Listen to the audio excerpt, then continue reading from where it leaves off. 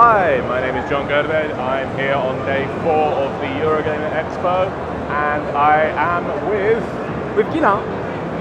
And we are looking at Ethan, Meteor Hunter. So tell us a little bit about the game.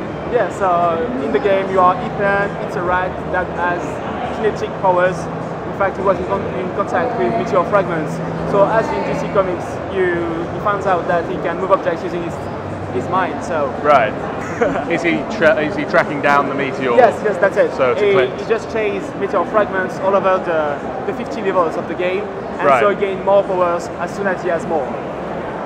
How much of the game is there showing? Is it the first level? Or? At the Expo we have 7 levels. Right. And so it's just a little glimpse of the game and might be very much longer than that.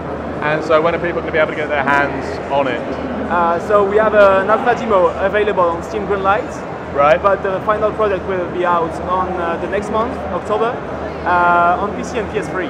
Right. And how's the reaction been to it this weekend? Perfectly.